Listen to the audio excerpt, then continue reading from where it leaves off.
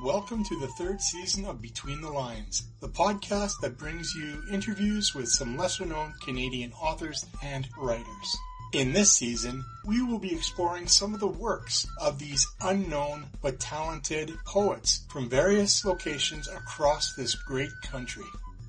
From the breathtaking landscapes of the far north to the bustling downtown city streets, these writers have captured the essence of Canada in their words.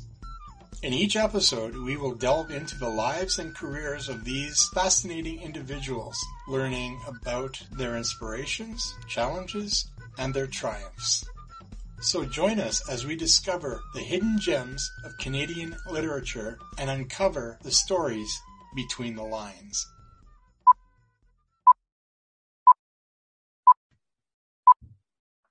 Hello and welcome to Between the Lines. On today's show, I will be speaking with the Yukon's own Storm Blakley. Hello, Storm, and welcome to Between the Lines. Hi, Randy. Happy to be here. I'm happy that you've made it all the way from the Yukon.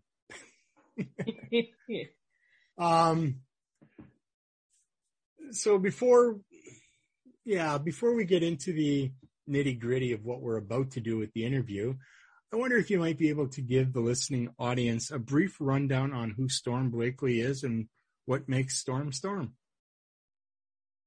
Sure.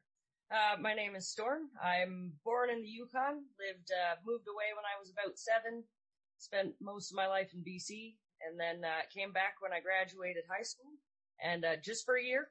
And then I was going to go to university, and that was 15 years ago, and I've never left.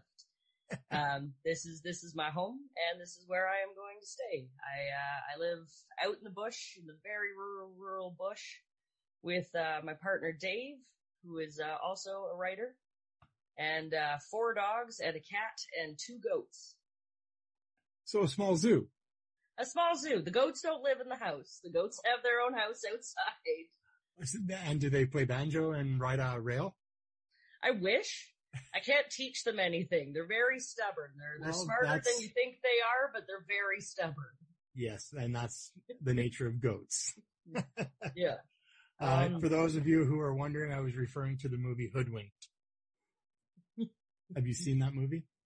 I don't think so. I grew up without television or radio, so I missed out. I have a great big huge hole on most of that. Okay. Well, if you ever get a chance, Hoodwinked, it's animated based on a bunch of old nursery rhymes and fairy tales.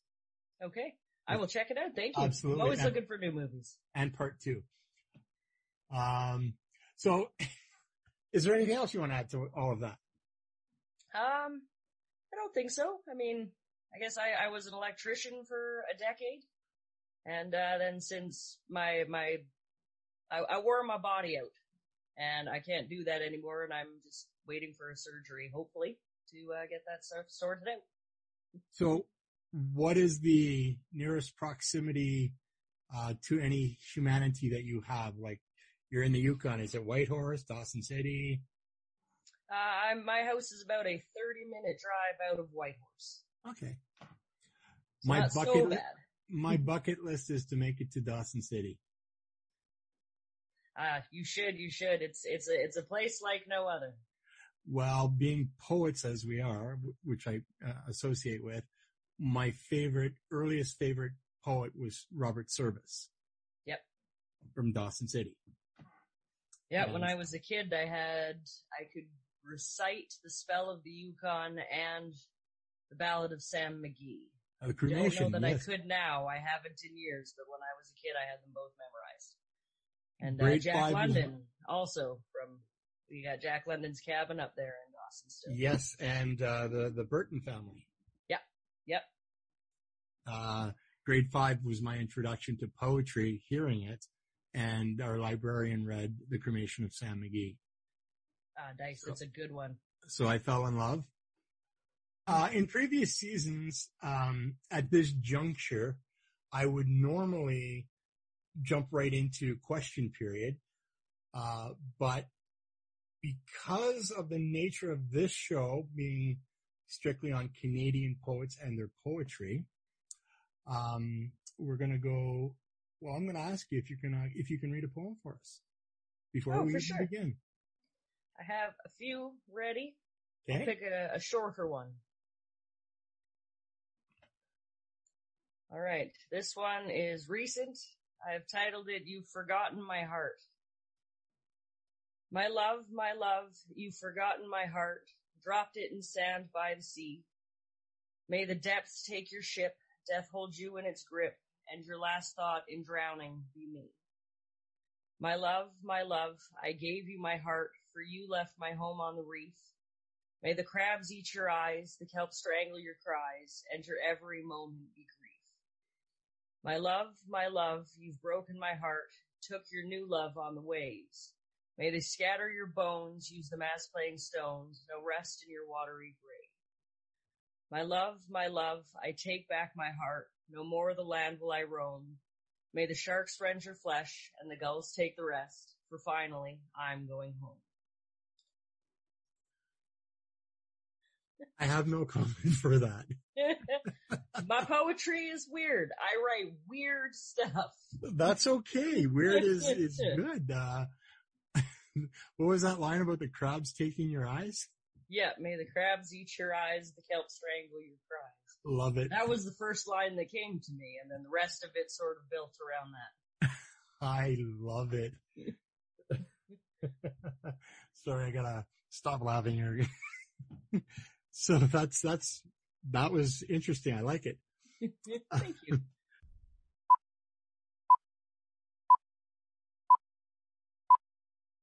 So moving into question period then, how old were you when you wrote your first poem? My first poem, I probably can't remember. Like I said, I grew up without television or radio or any of that sort of thing, so I grew up with books. I learned to read very, very young. The minute I realized that the markings on pages told stories, there was no turning back, and I needed to tell my own. So I've been writing as far back as I can remember. The earliest poem that I wrote that I can remember would be in grade 4 for a Remembrance Day contest. And that one actually got published in the local newspaper in Invermere, BC. Oh my goodness. Yeah, I won $50 whole, which in grade 4 is like, I was rich.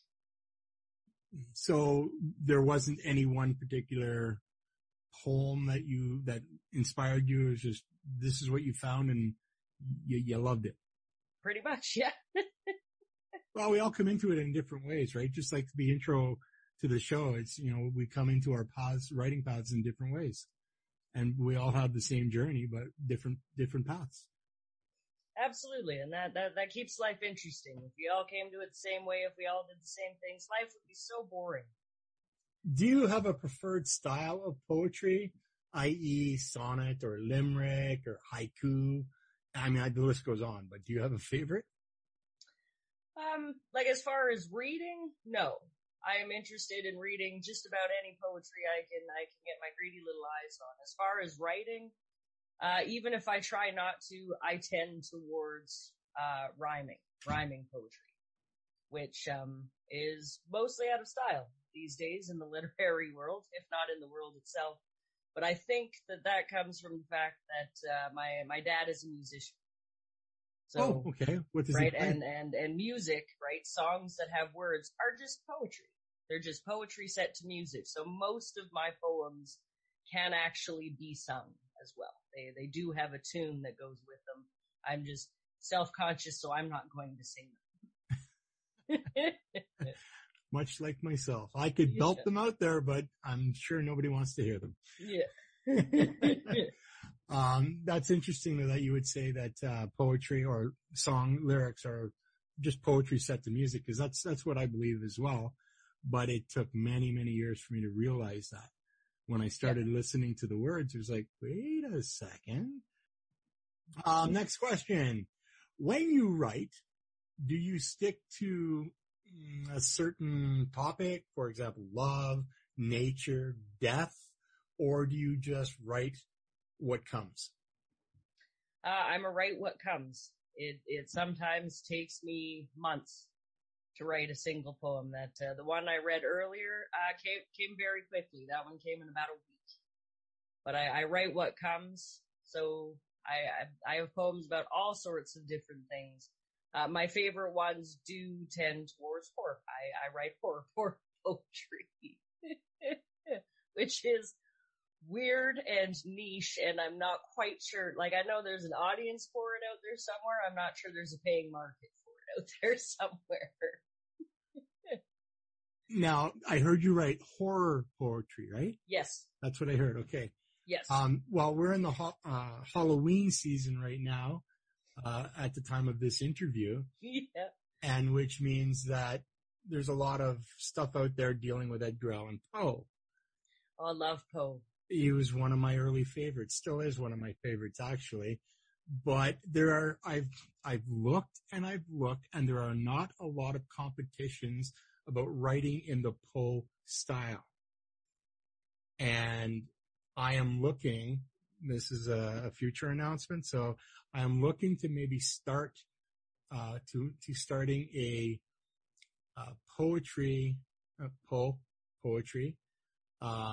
competition to write as Poe, or not as Poe, but in the style of, in the style thereof. Yes. Yeah. Cause I don't think there's enough out there. And I mean, it makes sense to do it every Halloween too. Oh, it's the perfect season for it. That would be great fun. So keep your eyes and ears open for that. Yes, I do love Poe myself, and I think there should be more stylized competitions, on different kind of poets, and he's certainly one that deserves his own niche category. Do you have another poem ready for us? Sure. Give me 1 second to pull it up here. All right, here we go. This one is called The Pale Ones. Once I wasn't afraid of the dark. Once I was careless and free, till the moon removed the scales from my eyes, and the pale ones came hunting for me. Now I skirt every shadow with dread and despair. The writhing there catches my eyes. When the sun sets, I hide within these four walls, for that's when their twisted forms rise. They are eyeless and grinning, with two long teeth, many-jointed, cold-grasping claws. How I long for the days back when I could sleep, with no sound of their chittering jaws. Here I sit in this corner, and shiver and shake, watching the light growing dim. I can hear them scratching outside my door, and soon they will let themselves in. And that is that one. That's kind of creepy. I like it. Yes. Yep. Another super creepy one. I write weird poetry. No, it's not weird. It's not weird. Are you familiar with the, I can't even remember the name of it right now, but there is a yearly competition up in the Yukon, writing competition, that actually they're a member of my group, Canadian Creative Writers, and they hold a writing contest every year, poetry, prose, whatever, short story, and they give you kind of a topic to write on or whatever like that. Are you familiar with this one? I think so, but I'm also drawing a blank. What's coming to mind is the Nakai competition, but I believe that's screenwriting. No, that's not it. So that's not the one, but that's the name that's coming to mind. So no, I'm gonna have to look that up. You know what? I'll actually send you a link to it. Oh, appreciate it. Thank you. Yeah. There's another person in our group, in my group, I should say. You're in my group as well, aren't you? Yep. Yeah. Okay. That's where we first got together. Read this. Yeah. Fantastic. And her and her husband used to go up to the Yukon, cause he did, panning for gold. Oh yeah. He'd been doing that for years, but she's the one that told me about this competition. And, it seems kind of, something on 8th Street or 4th Street. Anyway, I'll send you the link. It's a neat little contest. And, I think the grand prize is a gold nugget. Oh, that would be great. Isn't that I don't actually own any Yukon gold. Yeah. In your opinion, is poetry dying, or do you think there is still enough interest in it to keep writing it? Oh, I 100% think it is alive and thriving and well. It is changed form that from what it was, a decade ago, but what was a decade ago is a different form than what was 100 years ago. Are we going to see lots of sonnets and things these days? Probably not. Those sorts of things are falling out of style and all of that. But like I said, music with words to it, it is all poetry. Your hip hop, your heavy metal music, your pop music, your country music, all of that, it is poetry. It is just poetry set to music. And I don't think humanity will ever be done playing music and writing songs. Fair enough. However, the popularity of poetry in its purest form of poetry, I think, is cyclical.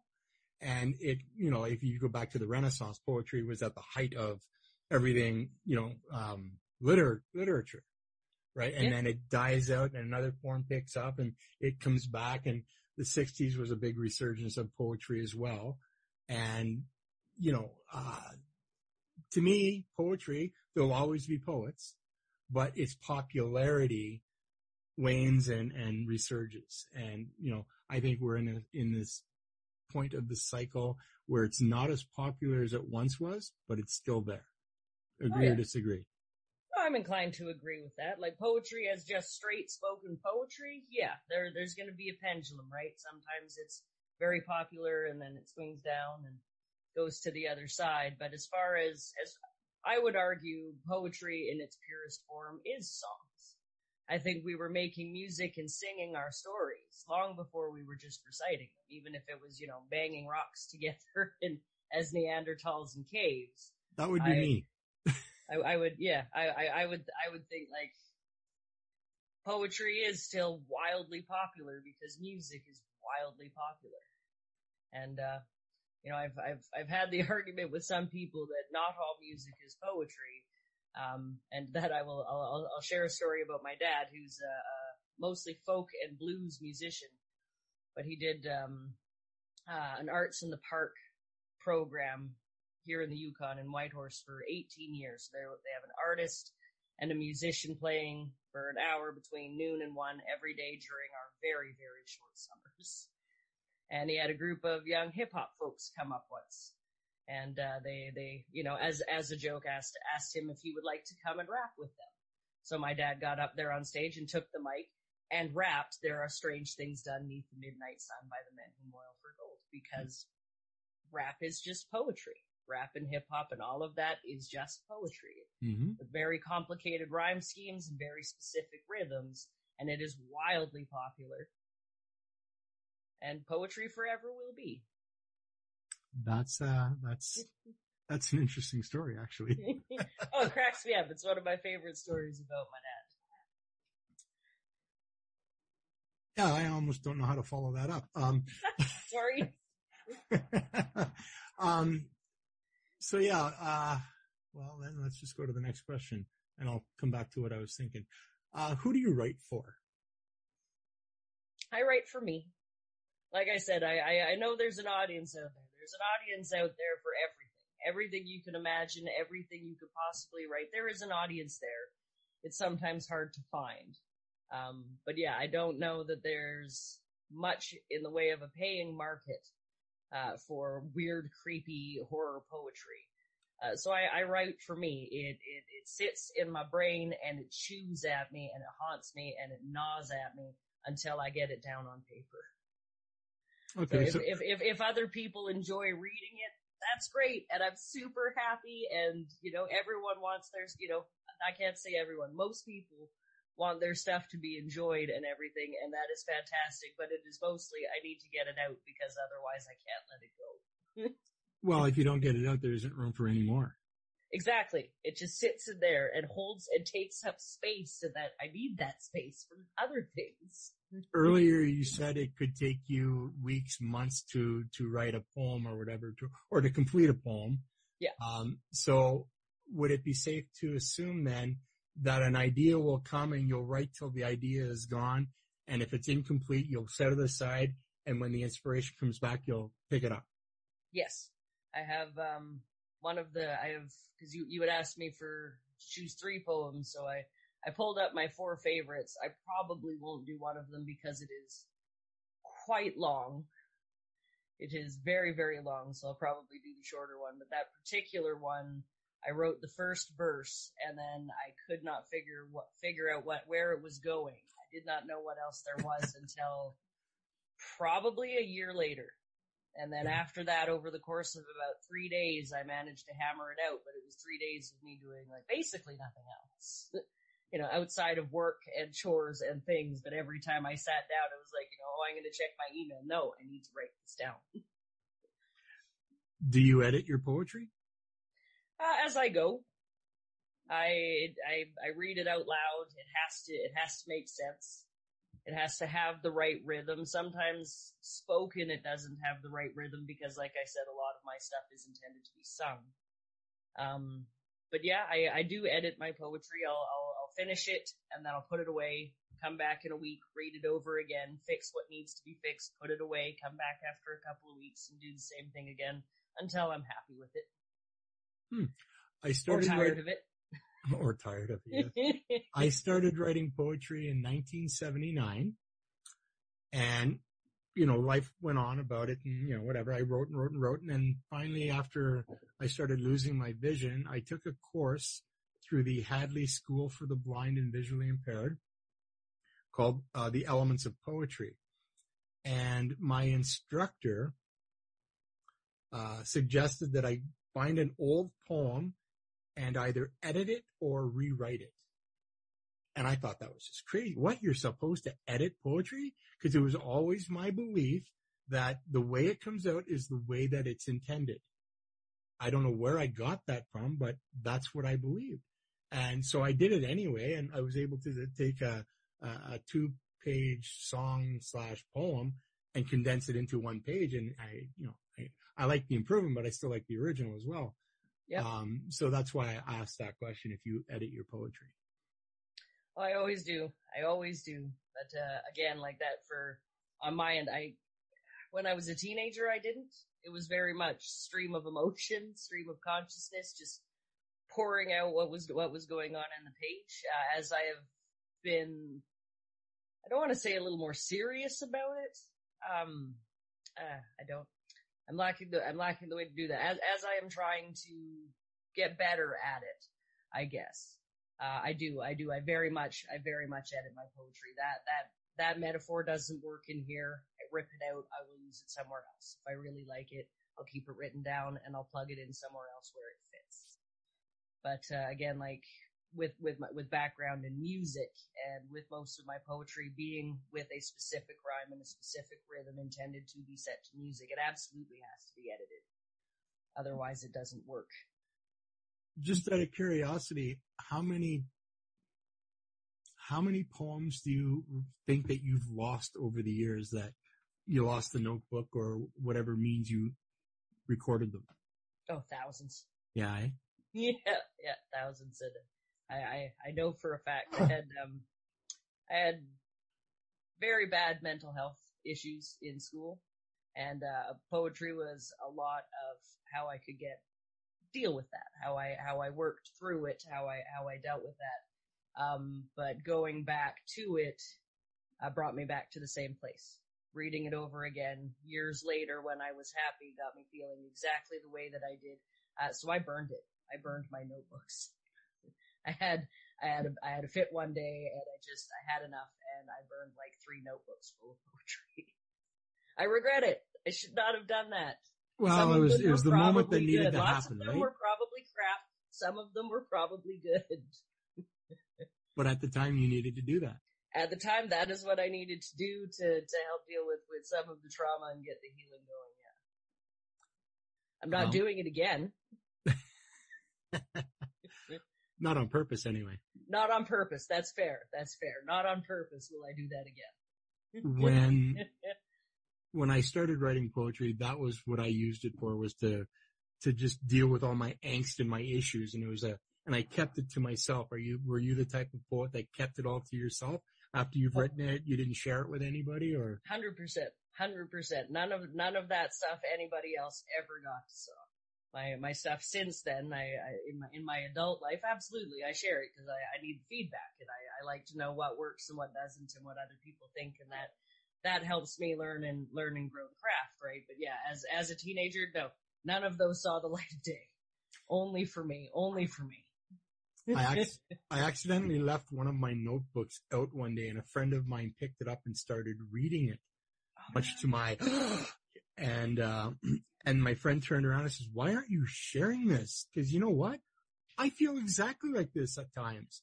And then when I heard that, I was like, maybe they're going to benefit from reading it, or there's a way that, do you know what I'm saying? Yeah, it might be helpful for someone else. Do you think you missed out on that by burning, or does it matter? Oh, I definitely missed out on that, right? Like, if nothing else, maybe I would have found somebody who felt the same way, so I wouldn't have felt quite so alone. But I don't regret it. Like, it is what it is. I'm not dwelling on the past about it anymore. I'm sorry, my potato of a dog is bothering me, and I might need to let him outside in a minute. Well, that's fine. We're not timed, and I can edit. Sorry, I'm back. No worries. We got our first proper snow of the year, so we're very excited to go out and play in it. You're in darkness, are you not? No? Oh, pretty close. We don't get... Whitehorse is still far enough south that we don't get the weeks of darkness. We're below the Arctic Circle. Okay. But we do get short days. Come December, in the shortest days, the sun rises about 11:30 and sets by 4. Okay, so you're not really truly in the land of the midnight sun. No, not quite. Even Dawson isn't, not quite. Yeah. Very close, but not quite. So while you just stepped away, I just thought that would be the perfect opportunity for me to insert the Jeopardy music. Yeah, that would be great. Okay, we already covered who do you write for.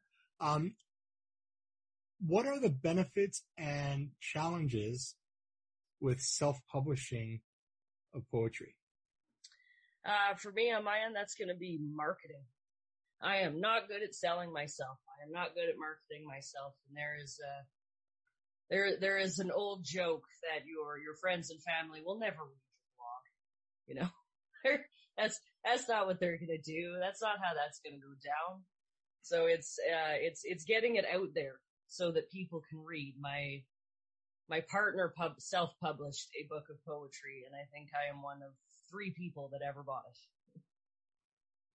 You know, he doesn't care. He proved his point and can now say, I'm a published author. Bingo. But yeah, marketing, getting it sold, getting the word out to people. If you're not good at that, then it's going to be a very hard time.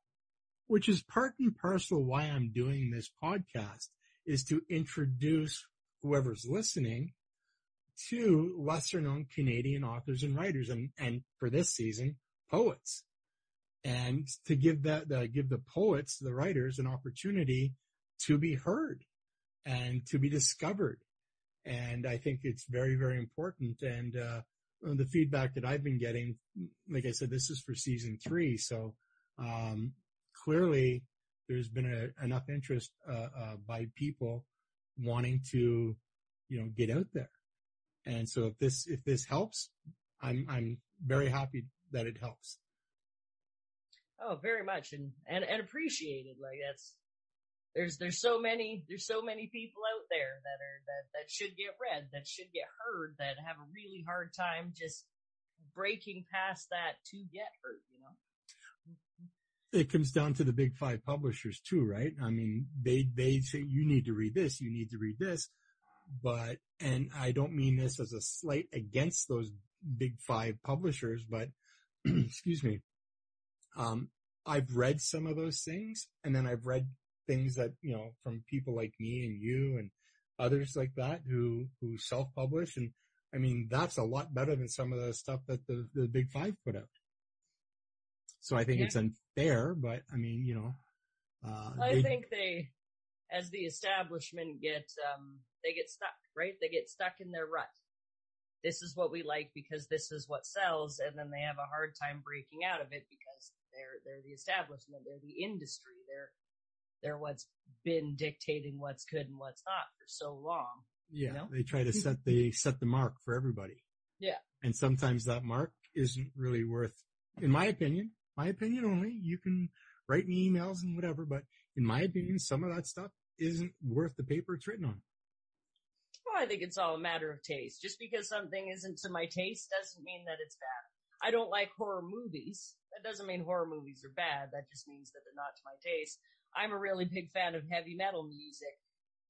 Other people don't like heavy metal music. That doesn't mean that they're wrong. That just means like that is not to their taste, and that's fine. It is not to everyone's taste. Okay. But again, if we all like the same things, life would be really boring. True enough.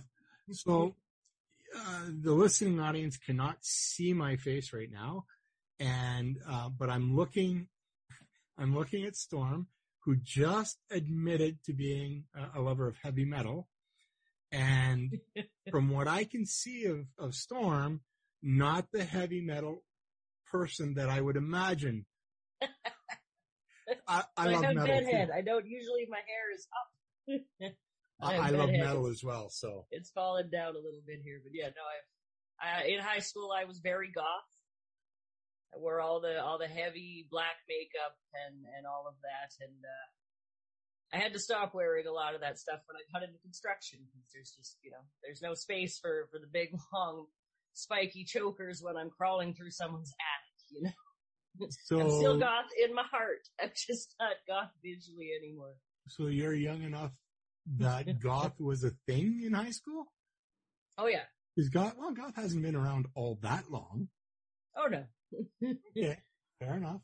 I mean, arguably, like there's some under that term, I guess, under that specific term, but the mentality and all of that stuff, very much so. Poe, right? Like we talked about Poe, and that man wrote some goth poetry and some goth stories. Oh, absolutely. I just think of Mary Shelley and Frankenstein and Dracula and all those things. I mean, they fit right into that as well. Yeah, fantastic. Oh, now I've got my cat here. Do you ever hope to publish one day traditionally, or like a single poem or a chapbook or a Oh, absolutely. Yeah. If I could get published, if I could find an audience and get paid for my weird, creepy stuff, that would be amazing. That would make my day. One day. All right. So, most people who are listening know the way this show goes. When I interview people, I give them a list of questions. They choose their 7 and we go on. And there's always the mysterious 8th question that the guest never knows. So this is that part. So here we go. If you had a chance to say something to the person who first got you interested in writing poetry, what would you say to them? I would say thank you. That would be my thing. It would be my grandmother. She's the one who taught me how to read. We read all of the classics, Heidi and Black Beauty and National Velvet and The Wind in the Willows. And I was so proud when I was old enough and I could follow along enough that I got to read the dialogue. So, big deal. And she passed away a number of years ago at the ripe old age of 96. Nice. And I would tell her thank you, and that I loved her very, very much, and that my life has been better because of that. Because she just heard teaching me how to read, and then encouraging me. She never read my poems, but every day after school when I was there, angry and scribbling away in my book, she was supportive. Well, she just heard you. I hope so. To go back to something you said earlier about family and friends and reading or buying your books or whatever. Yeah. I mean, they make all the promises. Oh, I'll buy that. I'll buy everything you write. And yeah, there's so many promises that are broken that, How many? Well, we'll get to that in a second, but I'm sure you've got at least one book out there. Nope. No? No, I have, to date, I have that one poem that got published as, when I was in grade 4, which technically counts, but I don't really count it because that was years ago and I'm so much better at it. So, what advice would you give someone who thinks, quote unquote, thinks they might be or they might have a knack for writing poetry? Do it. Do it. Write it. Get it down. Get it out there. Send it out there. Even if, like, everywhere you can possibly submit it to, submit. You'll go through 1,000,001 rejections, but one day you'll find the people that do actually want it and do like it and will read it. Yep. If you don't write it, nobody will get a chance to read it. Yeah, and if you don't submit, like, I'm not a hockey player, but there's a hockey quote from somebody. I don't sports ball, but you miss 100% of the shots you don't take.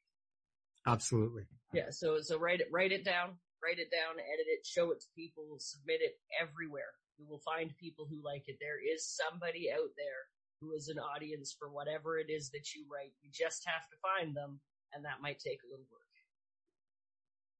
Would you say you're shy about showing your stuff? No, I have a website, and when I get tired of my stuff getting rejected, I put it up there. Or, well, that's not fair. There are some that I put up there that I never submitted anywhere else because I just didn't know of a place that even might vaguely be interested. But I want my stuff read, so it goes up on my site. Dealing with that whole rejection thing, I've on Facebook with the various writing groups that, I mean, you and I are in. I mean, I think we're in 2 together. Yeah, I think we shared the 2, yeah. Yeah, and I see over and over and over again people, another rejection letter, and humming and hawing and whining and crying about it. But I don't, I think it's a wrong attitude to have about being rejected, because you know what, it just doesn't fit with that particular group of people, or what they're trying to do. Doesn't mean it's not good, but that seems to be the way people take a rejection. I'm no good. That's not the case. Do you agree with that? 100% agree with that. It's not that it's bad. It's not that it's just that it's not to that person's particular taste, or it didn't fit for their particular theme that they were going for at any given time. A rejection is not necessarily a reflection on our work. I've been trying to learn more about it. I'm a slush reader for a magazine. I'm not allowed to talk about the stories and stuff that I read, but good God, hundreds and hundreds and hundreds and hundreds of submissions per month. And the editors have to be harsh. They have to be harsh because they just have too many, and you can't publish them all. And all of my dealings with, and various emails back and forth with editors, they wish they could. They really do. They like all the stories, and they really wish that they could publish more, but they can't. You get 408 submissions, and you can only publish 11. Yeah. It's not that the rest of them are bad. It's just that they didn't work at that particular place and that particular point in time. And I do have to have a thick skin. You can't let the rejections get under you and needle you. Like I think Stephen King said, he had like a filing cabinet of rejection slips. I might be paraphrasing that, but like many, many, many, many, many. And he's a world famous now. Yeah. You have to be able to get past that. And I think a lot of people have imposter syndrome about it. Maybe I'm not as good, maybe I'm not good, and that's a harder one to get over. We all have to do that in our own particular way. But don't let the rejections get you down. They're a part and parcel of the process, because we have a million stories and poems and whatnot being submitted out there. And of course they're not all going to. This is not, we have so many more places we can submit to, so we have so many more people who can. all we can do is write the best we can and keep trying. I have a story that I am 100%, I really, really, really think it's really, really good. And it has been, I've submitted it almost 50 times and I've been rejected about 50 times. Yep. One day I will find the place for it one day. Or but in the meantime, it's not that it's bad. It's just that it doesn't fit wherever it is, or maybe the editor didn't feel it that day, or maybe the slush reader was like, this isn't going to fit. There's a million reasons why. The last reason we should think is that our work is bad, because it's not. It's probably not. The other side of that too, though, is whoever you submit it to, whoever's reading it, they might be having a bad day. Yep. And what you've written, it just doesn't sit with them that day. Yep. On another day, they might have went, wow, what a brilliant story. Yep. But right? that one day. Yep. So I'm predominantly a poet, but I'm trying to start writing short stories and stuff like that. And so there's a lot of flash fiction contests out there. And so, you submit and you wait for the response, and your name's not on the long list, the short list, or the finalist. They all end with list. Anyway. But I don't take it as a rejection. I just, you know what? Okay. So that didn't fit for this particular thing. Doesn't mean it's not good. So what I've started to do is gather all my short stories together, and I'm going to publish my own book. Yeah. And as a matter of fact, the title is going to be called In Not So Many Words, because they're all flash fiction. But oh, that's clever as fuck. Sorry, I swore. I said that's clever as F word. I don't know if I'm allowed to swear. I'm trying to be good. I swear a lot. I'm trying to be good today. You know what? I get a lot of people who say the exact same thing, and for whatever reason, they come on to the show and they're able to, those things are, you're human, right? Yeah. Mostly. Okay. I mean, I don't know. I'm a ginger. I've got the red hair and the freckles, so I'm like demi-human, barely.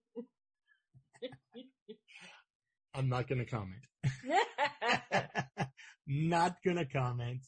We're going to go into what I call shameless plugging, which may or may not benefit you or whatever, but we're going to do it anyway.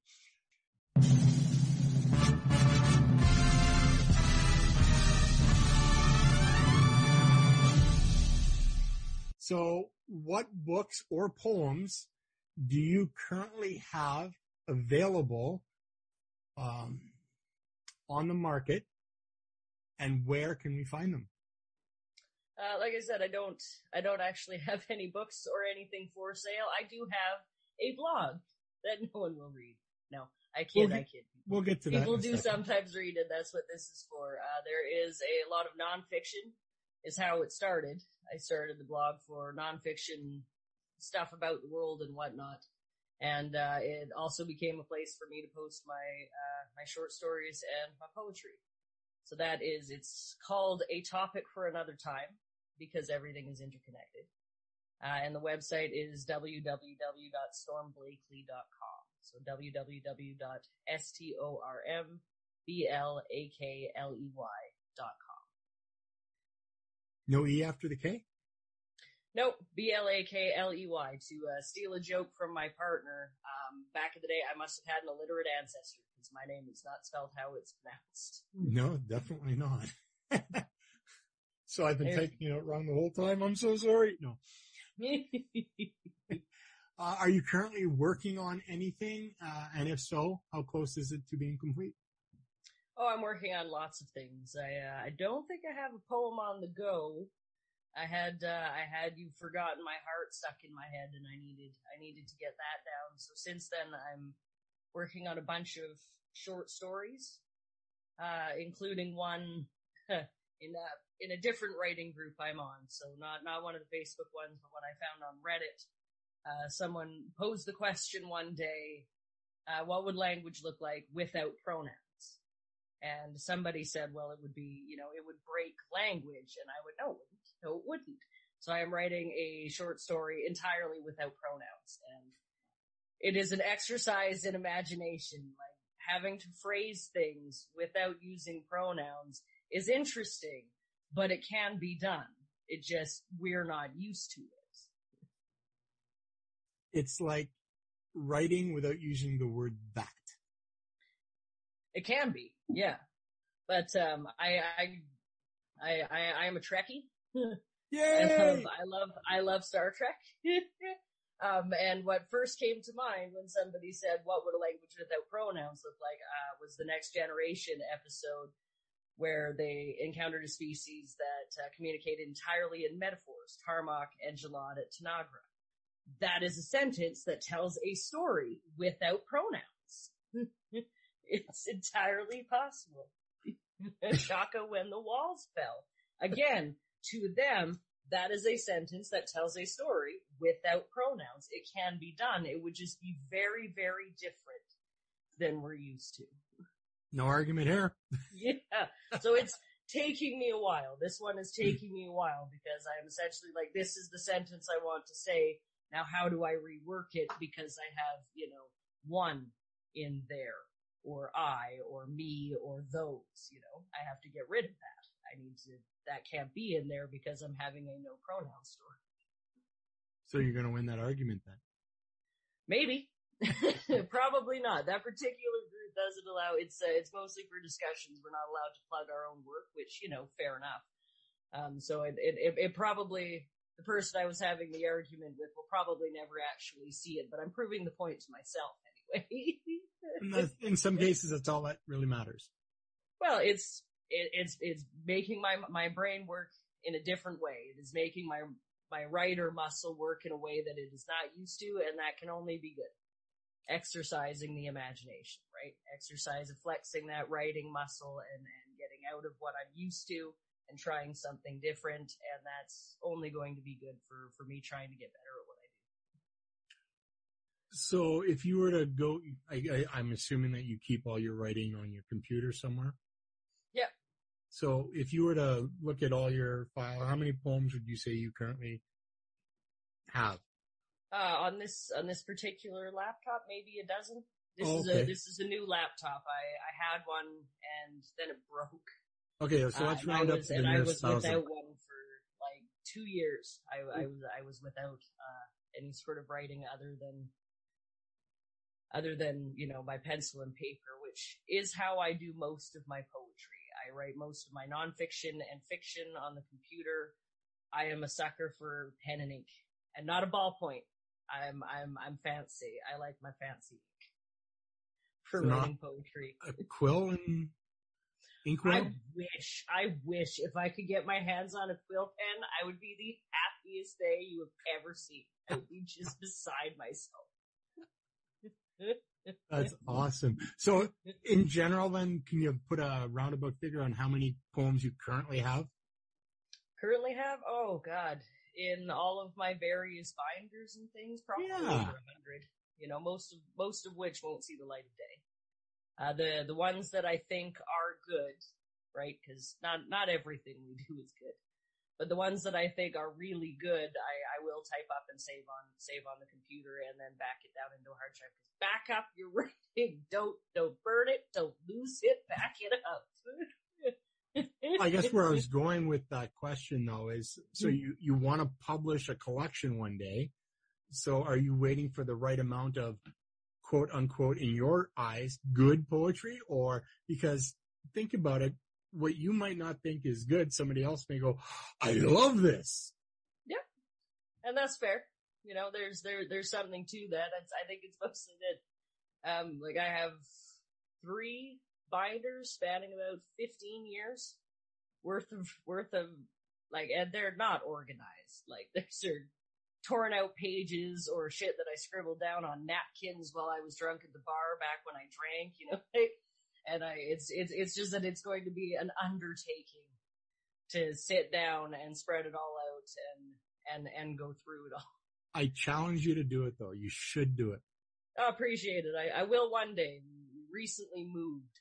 And we are down to the last few boxes, and those boxes are sitting out. I made a point of not stuffing them in a closet or somewhere. They're in a corner of the room where I have to see them every day, and those boxes are the ones with those binders. And they're not going to move until you tackle the problem. Exactly. One day. Well, I mean, I've got 10 self-published books. Oh, hey, good for you. And That's a lot. That's since, quite the accomplishment. Since 2013. Oh, wow. Holy. Yeah.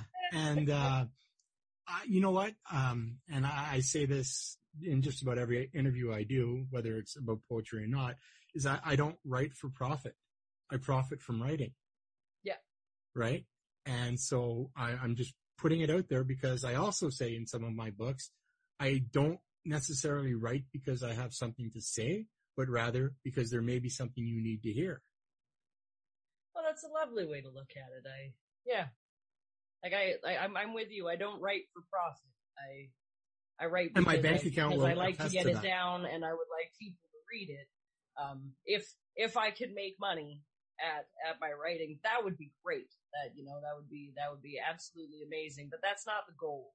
Going in there with that as the goal is a good way to demoralize ourselves, because it's so damn hard to get published and make money at it, right? Like, most authors still have to have a day job.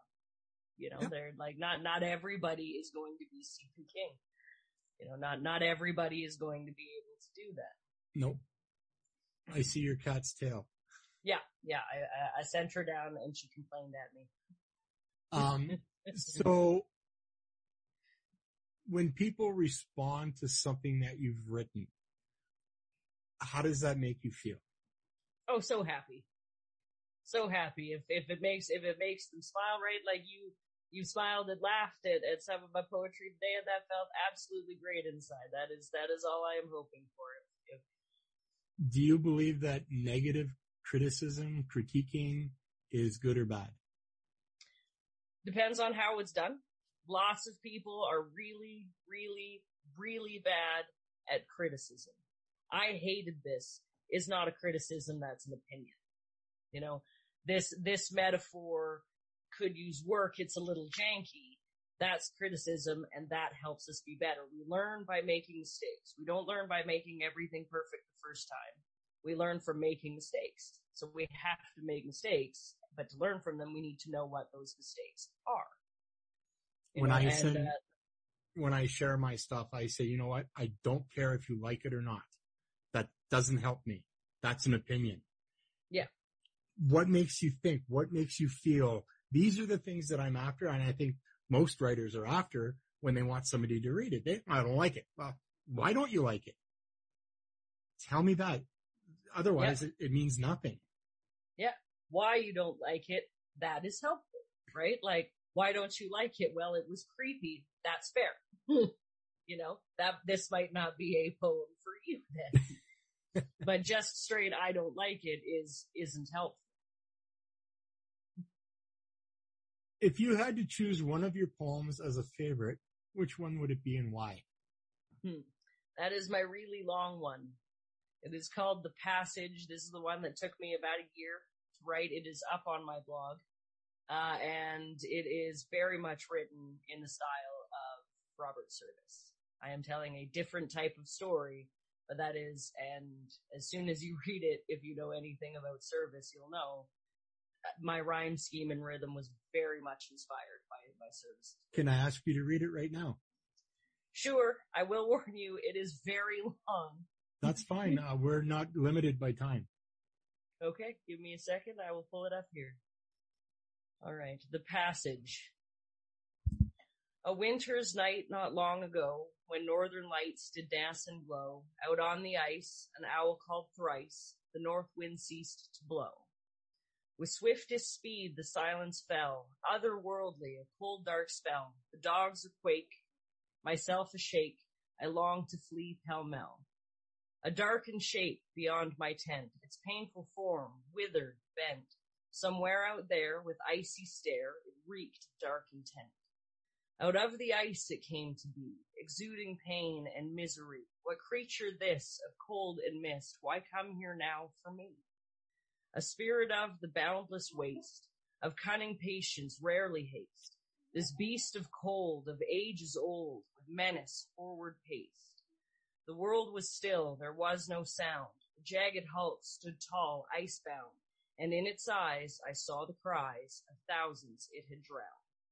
It towered as to reach the stars, its frozen flesh carved out in scars, ripped out by groans of splintered bones, shaped so unlike to ours. With every step I shook with dread, within my tent I wished I'd fled. This winter beast, somehow unleashed, strode slowly past my sled. Closer came, and closer still, emanating, deathly chill. I could not see why it chose me to close in for the kill. What crimes, I thought, did I commit to land on creatures ghastly writ? What had I done under the sun, and how could I acquit? The dogs lay still there in the snow, silhouettes in eerie eldritch glow. I feared them dead, each furry head it approached upon the flow.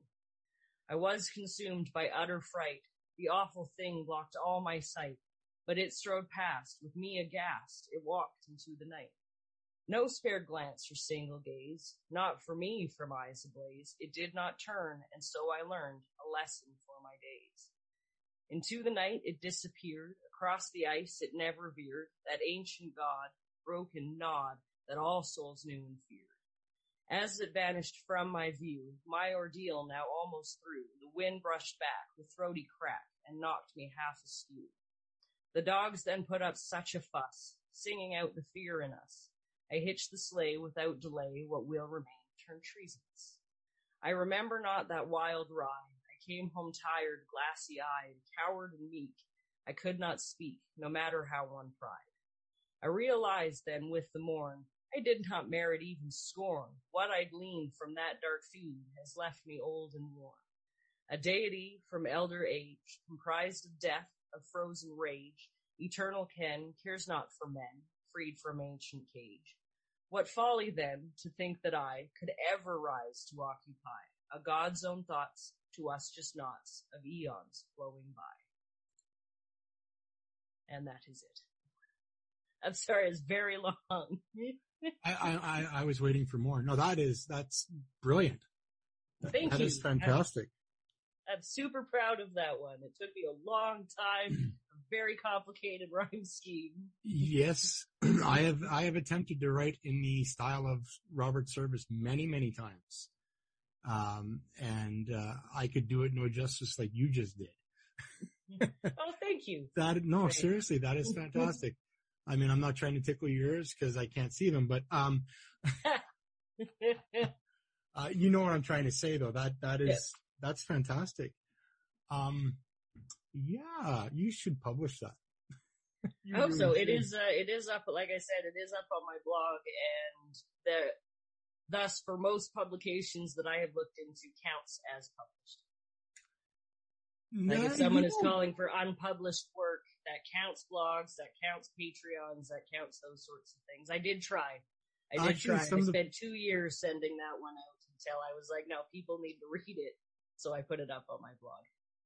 Some of the places that I've looked though, a personal blog is not considered publication. Interesting. In some circles. So. Yeah, that's fair. Like I said, a lot of the places I look at specify in their guidelines. Always check the guidelines when submitted. Advice for new writers. Always, always, always check. They're very specific, and if you do not follow the guidelines, the editor will throw your shit out. They don't have time for this. They have 408 that they have to read, and on the first page, you didn't follow the guidelines next. I'm sorry, it said 200 words, not 200 pages. Yeah. Okay, so where can people connect with you? Facebook, email, snail mail, TikTok, Instagram, the list seems to go on and on, doesn't it? Yes, it does. Social media, where the world has become a fascinatingly smaller place with the advent of the internet, and it is amazing. What a time to be alive. What a time to be alive. I am on Facebook under my name, Storm Blakley. I am on Twitter, usually most of the time with my own name. I currently have a Halloween name going on. But there I am at VEDRAVEN. And I did relatively recently start a TikTok where I have, which is again, VEDRAVENS on that one on TikTok. And that is mostly where I am. Instagram, I guess, but I'm not on there a whole lot, and it's tied to Facebook. So. Yeah, I'm not even going to tackle TikTok. Yeah, no, it's a lot. I'm not good at it. I'm just new still. One of the people I interviewed for season 2, actually, her post just came up. Her interview just came up. Excuse me. She's hired a tween to do her TikTok for her. Oh yeah. No, that's the smart thing to do, man. That is going to be the platform of the future. That is where all the youngs are going. That is, the rest of them are all going to fade away, and that is going to be the platform of the future, because that is where the young folks want to be. My son tells me and reminds me all the time that, Dad, Facebook is for old people. Yep. We have what? We have Gen X on Twitter. We have people older than that on Facebook, and people younger than that on the TikTok. Gen Z. Yeah, I guess Twitter is mostly Gen X and millennials like me. You're a millennial? Yeah. Yeah, I'm going to be 30. I'm bad at math. I'm going to be 34 or 35 this year. I don't know. I don't celebrate my birthday. Okay. Hello, kitty. My son is turning 24, so I guess he falls into that millennial as well. Yeah, just on the edge there. Right on the cusp of it, yeah. So I gave you an opportunity to read your long poem. Yep. And now I will say, before we conclude our talk, would you be so kind as to give us another one? So your short one now. Okay. This one is called The Standing Stones. Out on the haunted moors they stand, a desolate landscape they command. The thick white fog that ebbs and flows envelops all and swiftly grows. It surges up in heaving waves, briefly revealing shallow graves, long overgrown by root and turf, bones moldering encased in earth. Poor starving souls reduced to moans, flit fruitlessly among the stones, they're sad forever, eternally bound, in winter winds their voices sound. The cold wind sighs among the grass, white-coated stalks now ring like glass, devouring souls, counting the lost, ghostly eldritch limbed in frost. Above this place moon goddess smiles, at those forsaken held by her wiles. The stones stand tall in silver light, their defense those consumed by fright. This land is hers from earth to sky, its guardians those souls who cry out for release from this damned state, all human in them turn to hate. They long to once again feel warm, to hold a shape, to have a form. All that was life is stripped from them to adorn the moon's cold diadem. This wintry crown she wears year-round, all those who come therein are bound. Trespassers she will not abide, where this world and the Fae collide. Jealously she hides the lore, secrets locked forevermore, till someone sounds the singing stones and the sacred words in tones.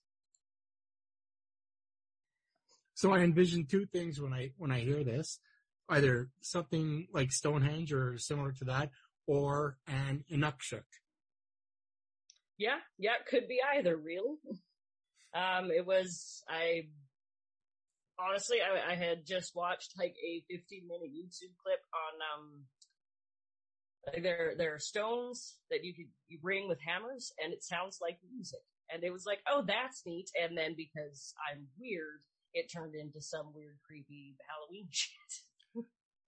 But yeah, Stonehenge is not a bad idea. Is not a bad thing. I am hesitant to.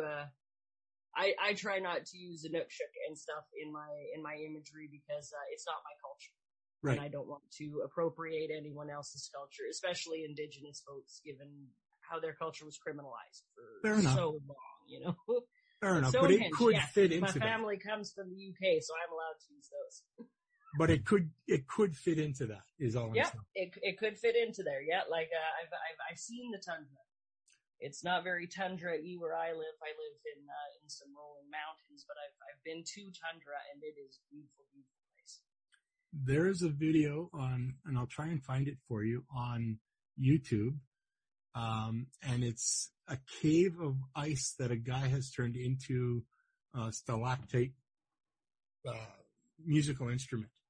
Oh, that would be amazing. I will try and find it for you and send it to you. But yeah, it is absolutely amazing. People go up there just to listen to it. It sounds fantastic. It's all ice. Yeah. Oh, ice is amazing. Winter is my favorite season, which is good considering where I live. Considering where you live, yeah. In closing, what would you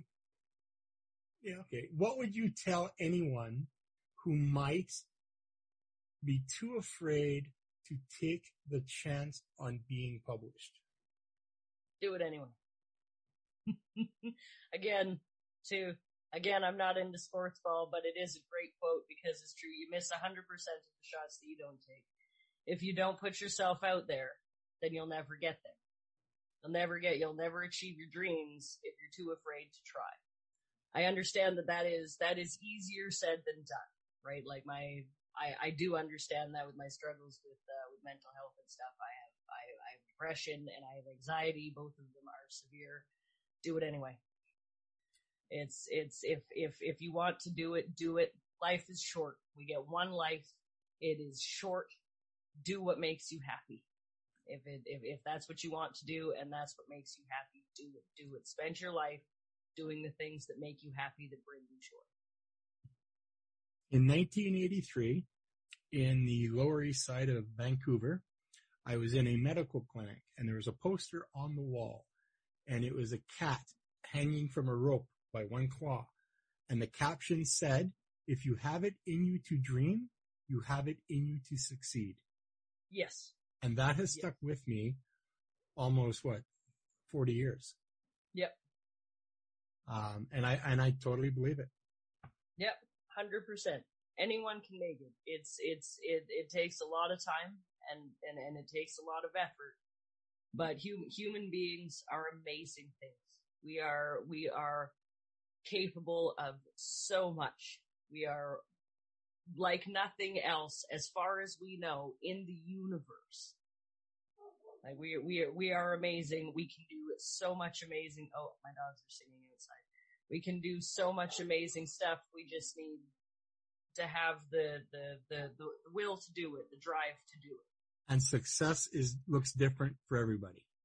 Exactly. Right? Like my definition of success is not, become a award-winning billion-dollar having author. That's not what I want. I'm happy in my shack in the woods. I just want people to read what I have and enjoy it. And that to me is success. If I can make some money at it, that's great, but that's a cherry on top. Absolutely. I just want people to read the things and enjoy them, just like I like reading other people's stuff and enjoy that. Absolutely. Storm, this has been fantastic. We've been working back and forth trying to get this to happen for a while now, and we finally were able to do it. And I feel like I've gotten to know you a little bit better and certainly have been able to hear your talent. And it's encouraging to me, and I'm sure that it's going to be encouraging to other people who are listening. So thank you for agreeing to come on and be a part of this podcast. And good luck to you in the future. Oh, thank you so much for having me. It's been a wonderful opportunity, and it's been great fun chatting with you. Thanks for tuning in to this week's episode of Between the Lines. We hope you enjoyed our discussion and were inspired to either start writing or to keep on writing. If you have any comments, questions, or suggestions for future episodes or guests, you can reach out to us by sending an email to randy.btlpodcast@gmail.com. Use comment or suggestion in the subject line. For a copy of the transcript of this or any other episode, just send us an email using transcript as the subject line and indicate which season and episode you would like a transcript for. Visit my website, therandylacey.ca, where you can purchase one of my books, read my blog, and yes, even hear every episode of this podcast. If you have enjoyed what you've heard and would like to hear more, click the Buy Me a Coffee button at the top right corner of the page to help cover the costs associated with keeping this show available to you. If you're ever feeling overwhelmed by the many lines in your life, take a deep breath and remember the wise words of Winnie the Pooh. Sometimes the smallest things take up the most room in your heart. Until next time, keep on keeping between the lines.